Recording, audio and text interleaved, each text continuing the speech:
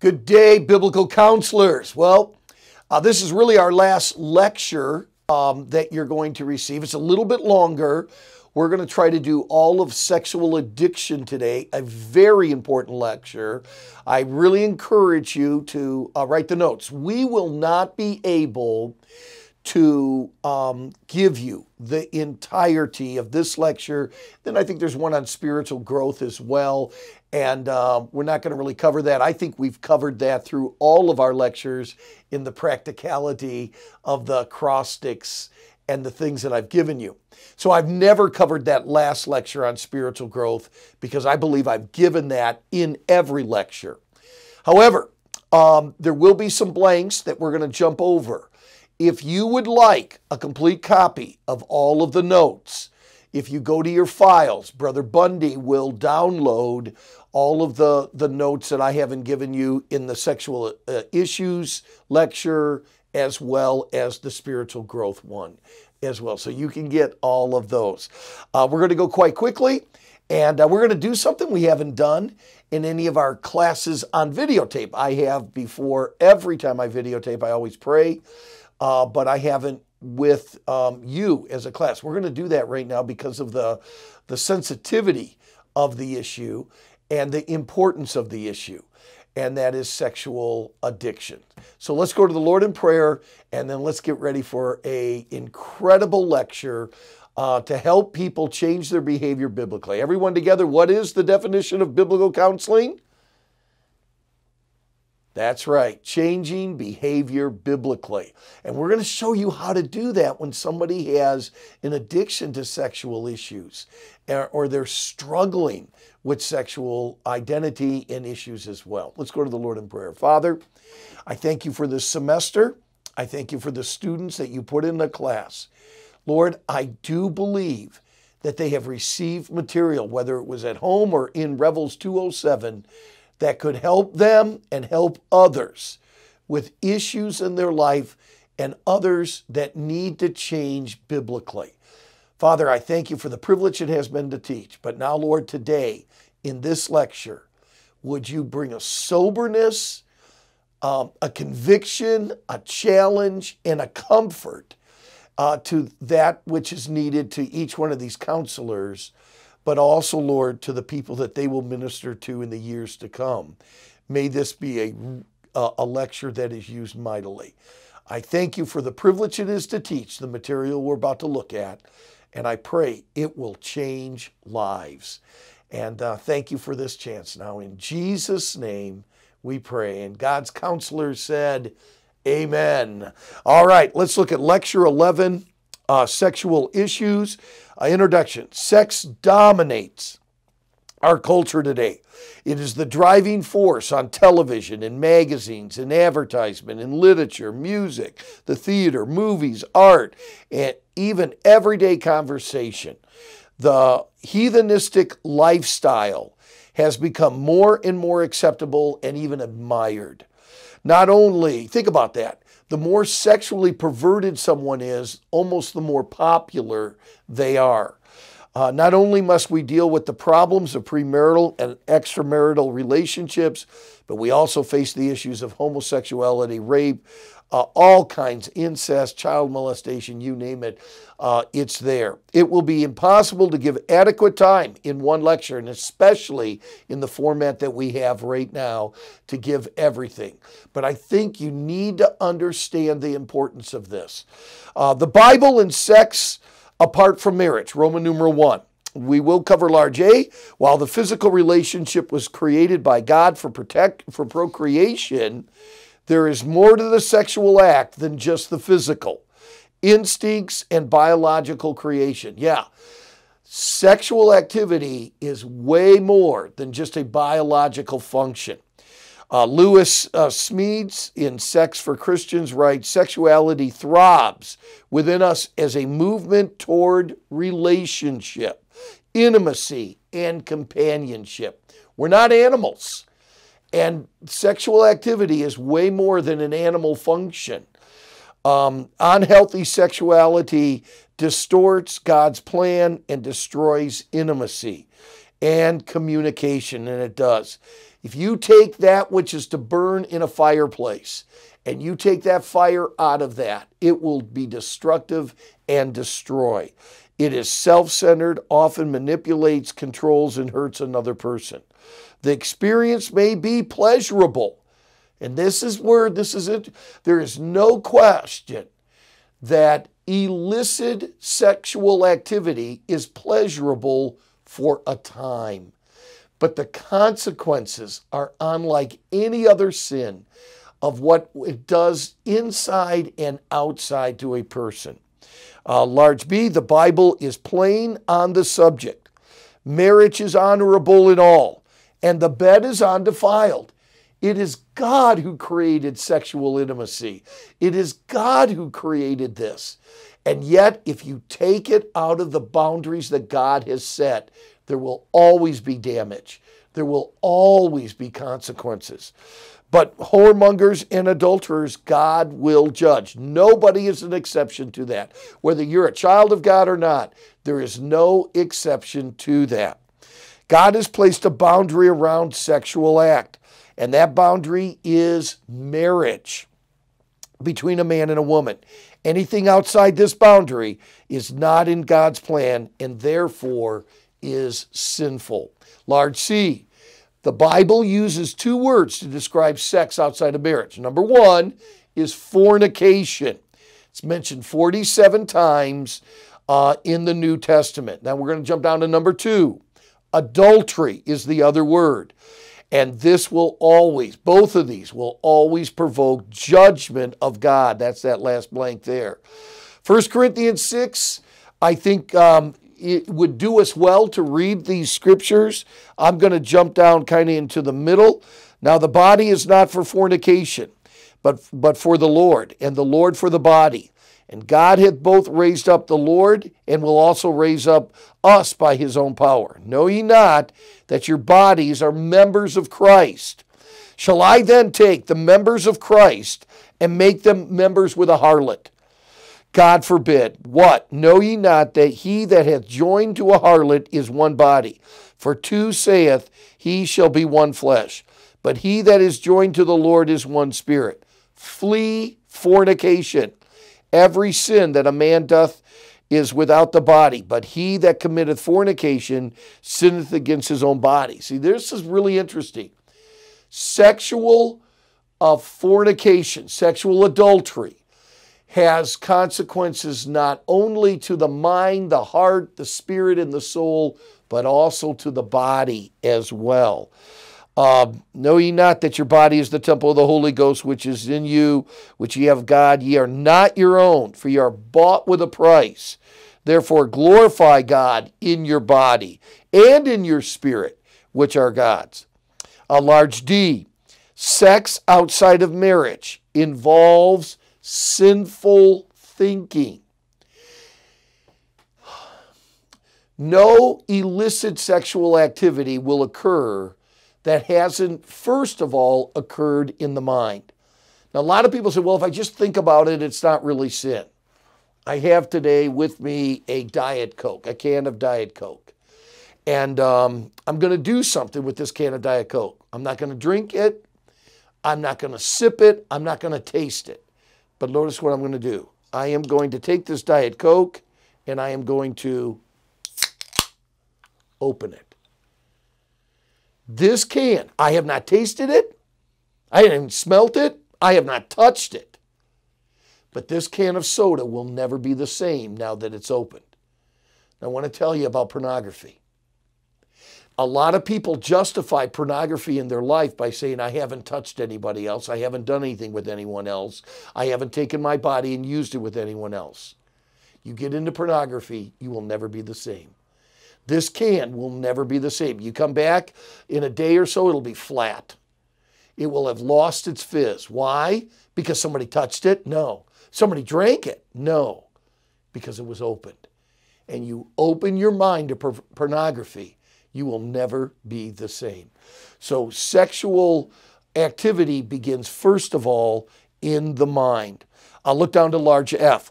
Sex apart from marriage involves individual sexual self-gratification.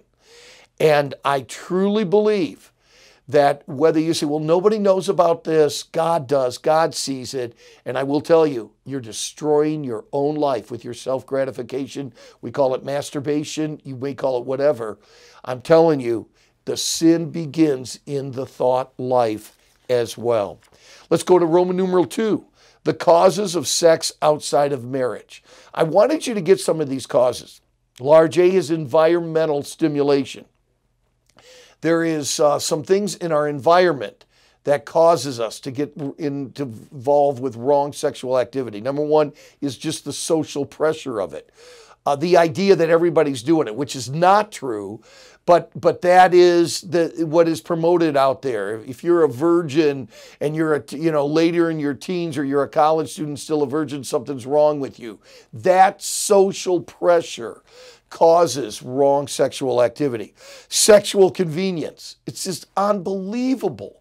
The convenience it is right now to satisfy an improper self-gratification sexual appetite. Number 3, changing values. Things are changing. What we used to call sin, we don't call it that anymore. Therefore, it doesn't mean it's not sin just because we put a different label on it.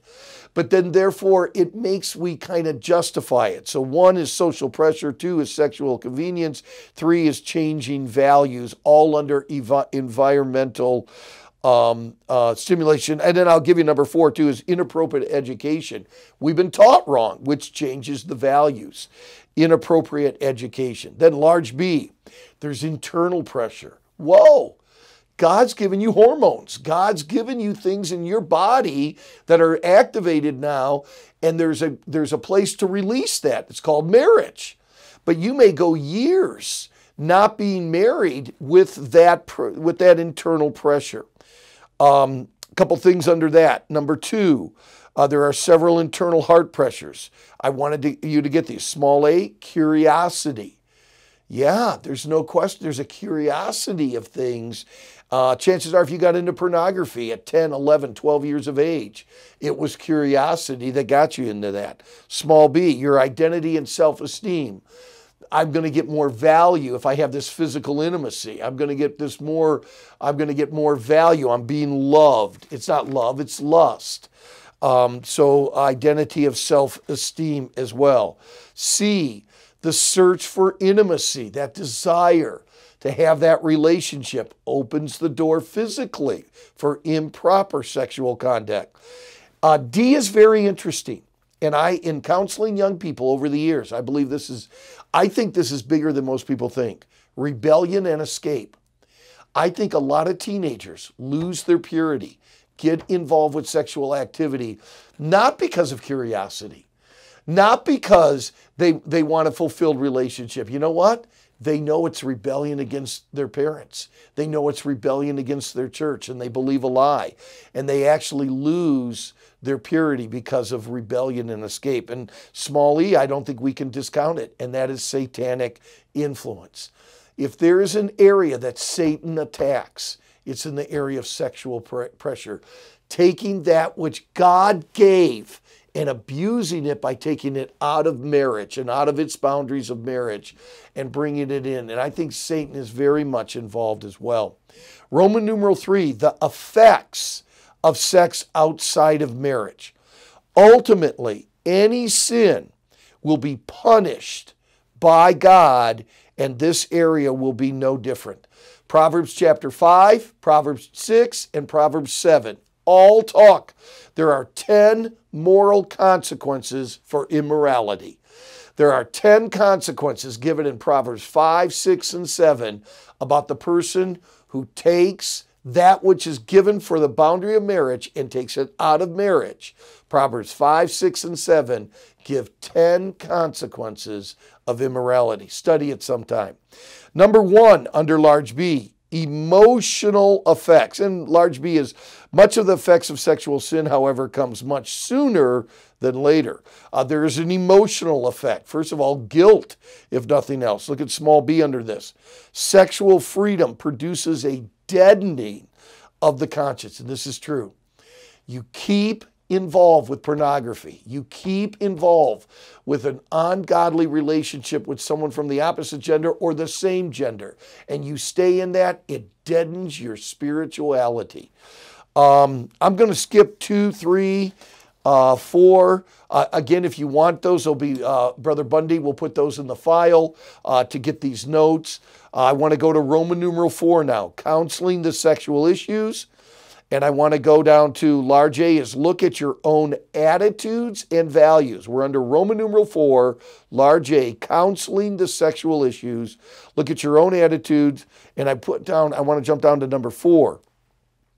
The right attitude is difficult, particularly if we know the people that are involved. When you're counseling these people that are involved, I think you're going to find of all the areas that we've been counseling, I think maybe one of the hardest is sexual problems, because maybe you know the person that you're involved with. Small a under this.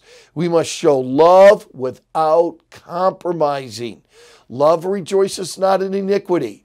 And we definitely love the person, but we cannot be tolerant of their sexual activity that should only be in marriage, and they've taken it out. We must show love without compromising. Small b, we must show compassion without denying reality. They're going to get judged for this. I love you too much to allow you to stay into this. We must show compassion without denying reality. And small c, we must be direct without becoming vindictive. And that is true too. We can't become angry at what they're involved in as well.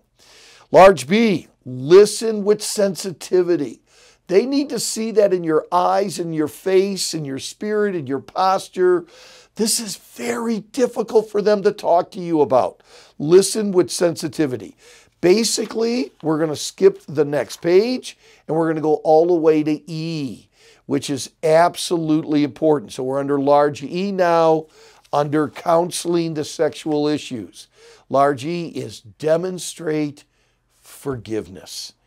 They have got to sense that you forgive them for what they do.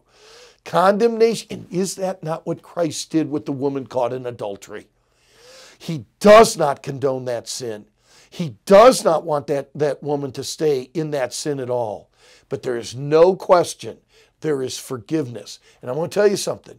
You will never help somebody out of sexual addiction if they don't believe the hope there will be forgiveness with God. And they almost got to experience, even though they didn't do you wrong, they've got to sense a spirit of forgiveness from you. That demonstrate forgiveness involved with sexual activity is huge. Large F, stimulate right thinking through good information. And I'm going to give you that today.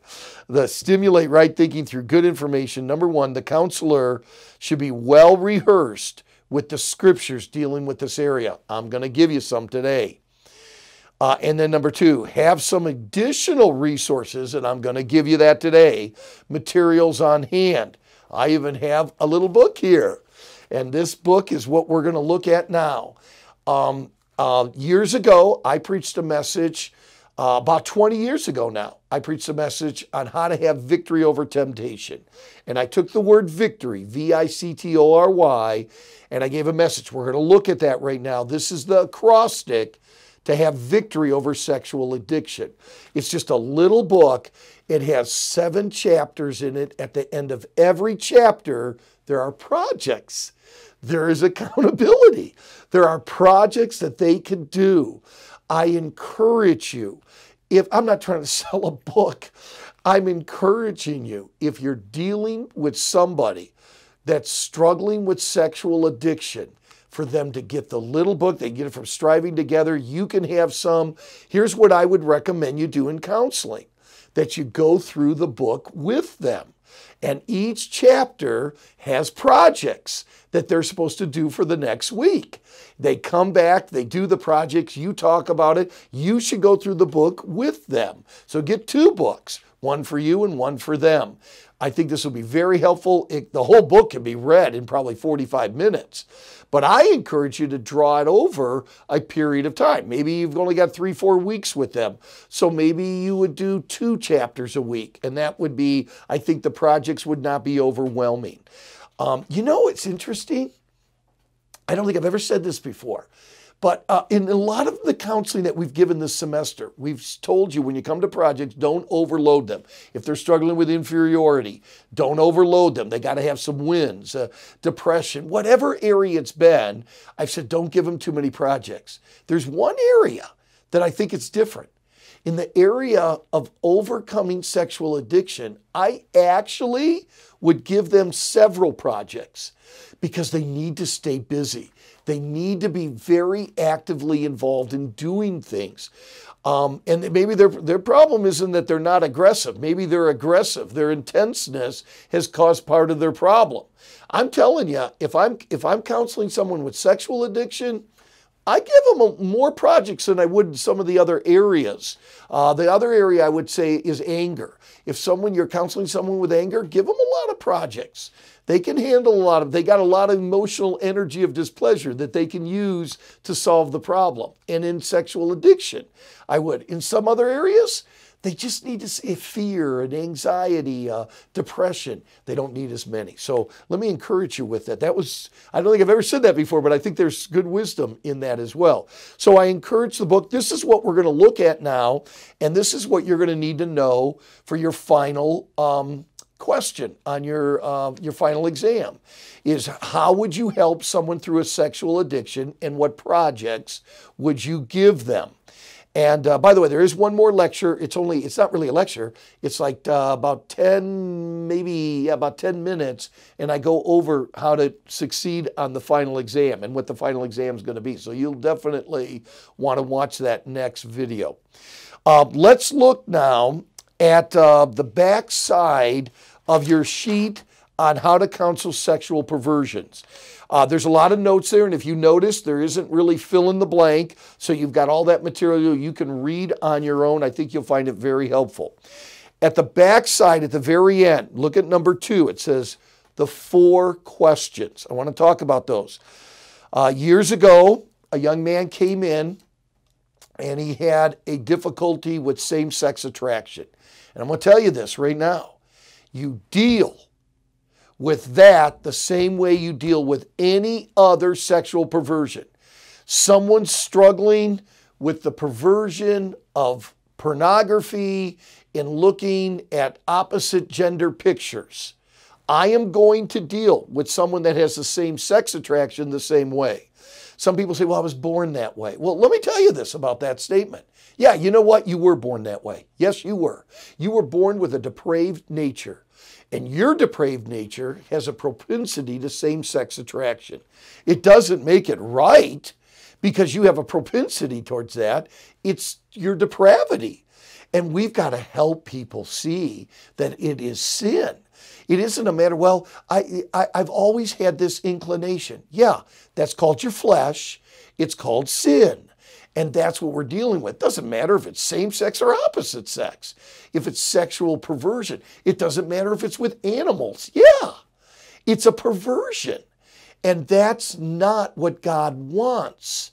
Whether or not you had that propensity all of your life to go that direction doesn't make it right.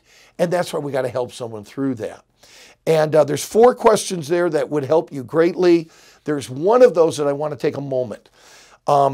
In that session that I had with that young man, I asked him a question. I drew a circle and I divided that circle, a pie, into pieces. I had school and friends, job and hobbies, and church and God, and the sexual sin. And I asked that student this question: is this sin a separate piece of your pie, your life, or has this affected every area of your life? Now, here's something I've come to learn. It doesn't really matter what the sin is. Sexual sin doesn't matter if it's depression. It doesn't matter whatever it is, whatever the sin is. If they say, well, I believe it's just a part of my life and I just want help with this, they'll never have victory. You won't have victory until you realize that this one part is affecting every part of the whole. And it is very vitally important that they understand, no. We're not dealing with a compartment of your life. This one compartment has infected your entire being in every area of your life. And until we get this right, you're going to have problems in all of these other areas. That is a very, very important question to ask a counselee. Do you believe this sin is just one area of your life, or do you believe it's affected every area? Because until you believe it's infected every area of your life, you'll never see victory. Changing behavior biblically has to have a great stimulation, a motivation.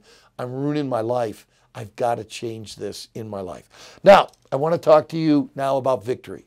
V-I-C-T-O-R-Y. Here's your acrostic for sexual addiction. If you look under number 3, V stands for vigilant, vigilance. Put down next to that 1 Peter chapter 5, verse number 8. 1 Peter 5:8. Be sober, be vigilant, because your adversary, the devil, as a roaring lion, walketh about, seeking whom he may devour. Whom he may devour. 1 Peter 5:8. They've got to be vigilant. They got to know there's a spiritual warfare. They got to know that Satan's trying to attack them, and they have to also be vigilant of their own flesh. They can't think like, well, this isn't a big deal. I'm not that important. Oh, no. This is a huge deal. And you will never become victorious until you become alert and watchful and careful every moment of your day that you could fall into this sin. Vigilance is imperative to see victory. Number 2, imagine the consequences. I put down next to this Galatians chapter 6, Galatians 6, 7 through 9. Be not deceived. God is not mocked. For whatsoever a man soweth, that shall he also reap. Hey, listen, bud. You're going to reap what you sow. You continue to sow these seeds. You're going to reap later than you sowed, and you're going to reap more than you sowed. And they've got to understand that there are consequences with sexual perversion, whether it is in their mind or with their body or with another individual. And those consequences, you know what? I really want this sexual desire fulfilled. And there's pleasure when I do it. That self-gratification, there's pleasure when I do it. Yeah. But the consequences of guilt, the consequences of broken fellowship, the consequences of you destroying your ministry, your testimony, and your witness for Christ is greater than the immediate pleasure. I'm telling you, no one's going to have victory over temptation of sin and sexual activity until they imagine the consequences. It's not worth it. I don't want to give up my purity for a moment of pleasure in a summer night and lose my testimony and God using me down the road. Imagine the consequences. Large C, cry out to God. I'm going to come back to this one, but I want you to put down Psalm 34:6. This poor man cried, and the Lord heard him and saved him out of all his troubles. Cry out to God, Psalm 34:6. Learn how to say, God, help me in this temptation. I'll come back to that in a moment. T, take your thoughts into captivity. Take your thoughts into captivity. 2 Corinthians chapter 10, verses 3 through 5. Man, we don't have the same warfare. Our battle is not with flesh and blood, but it is mighty through the pulling down of strongholds. Stronghold is a conclusion that you've come up with. It's not true. I'll never have victory over pornography. Yes, you can. You can live a victorious life. And what's the key? Taking your thoughts into captivity. Now, there's something I give right here that is life-changing. It changed my life. The 4-second principle. I heard it from somebody else. I didn't come up with it. You have 4 seconds to deal with your temptation. When that temptation comes in your mind, 1001, 1002, 1003, 1004, if you have not dealt with that thought that has come into your mind, it turns into a desire. The desire turns into an action. Action turns into habits. Habits turn into character, and character turns into a destiny. You have got to take your thoughts into captivity. If you do not take your thoughts into captivity, you will never live the victorious Christian life. It is very difficult to change habits. It's hard to take your desires or your actions and change them. The key to the victorious Christian life and changing your life is taking thinking your thoughts. And you've got 4 seconds, the 4-second rule. And O stands for omnipresence of God. Now I use for this Genesis chapter 39, verses 7 through 12. Genesis 39, 7 through 12. Life of Joseph. Joseph didn't have a good church. Joseph didn't come from a good family. Joseph never went to a Christian camp. Joseph never went to Christian college. Joseph didn't have the Bible, folks. But Joseph defeated temptation. How did he do it? I believe he understood the omnipresence of God. That when he's all alone in that home, or he or she thought, Potiphar's wife says, we're all alone in the house. No, ma'am, we're not. How can I do this great wickedness and sin against God? He knew God is with me right now. And I got to tell you something. You're not going to get involved with the wrong activities sexually if your mother's with you. If the dean of women is with you, if the dean of men is with you, okay, chances are, if your pastor's with you, chances are you're not going to get in sexual activity. Well, I guarantee you, your pastor may not be there. The deans may not be there. Your parents may not be there, but God is.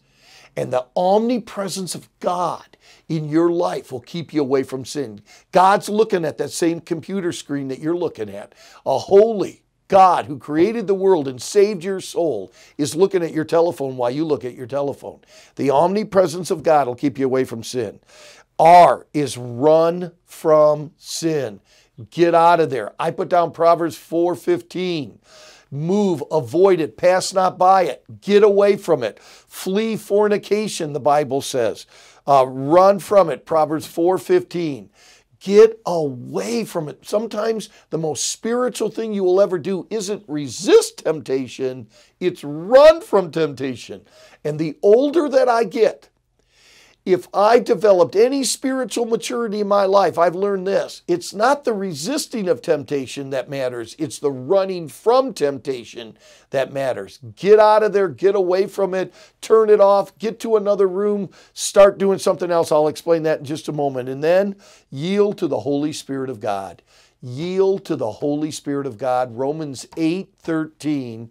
Romans 8:13. And I do want to really quickly, I want to read that verse to you. Romans 8:13.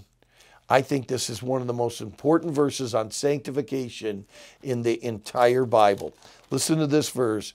Make sure you have it down. Romans 8:13. For if ye live after the flesh, ye shall die. But listen to this. But if, there's the possibility of sanctification. Ye through the Spirit, there's the power of sanctification. Do mortify the deeds of the body, there's the process of sanctification. Ye shall live, there's the promise of sanctification. The key to having victory over temptation and over sin is the Holy Spirit. God gave you a power to overcome temptation. If you take VICTOR and you practice it, you'll be a failure. Brother Shelly, you just said this is how I got vigilance. I imagine the consequences. I cry out to God. I take my thoughts into captivity. I believe in the omnipresence of God. Yeah, you'll do it for a little bit, but you'll fall and you'll fail. What you have to have is the power of the Holy Spirit. Yield to the Holy Spirit of God. So, Brother Shelly, I don't understand.